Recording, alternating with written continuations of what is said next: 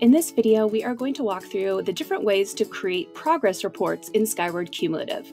So first, we're going to log into our district accounts and double check that we're in Teacher Access in the upper left. Click on the 3-bar menu and open up the gradebook. And then in the Reports section, you can click on the Progress Report if you would like to run a progress report for your class. And you'll need to select your class in that option, as well as the grading period. There's other ways to personalize the report, what's included, and then you can click Run Report at the top, and it will make a full class list progress report for that grading period. So we only have one student in our demo account, but it will have your full class list if you run this version of the progress report. In the upper right are download and save options.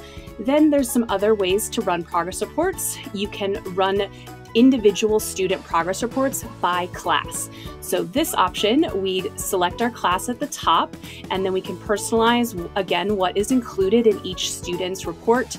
You'll need to select the grading period and then the dates. So where the assignments start and what they go to. You can also choose if you would like to add in attendance to be included in the progress report.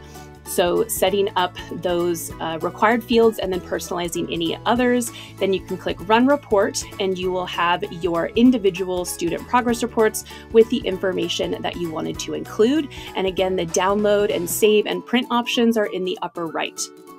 Then the other option for setting up progress reports is if you just need one progress report for an individual student. So you can create a student progress report by student. So this option has you select the students. So we're going to clear out our fields that are already filled in for us, and you can start typing in the last name of a student in one of your classes, select them from the list, and then bring up their classes or class that you would like to be included, and then the grade periods as well. So you can select multiple grade periods to be included in the progress report if needed.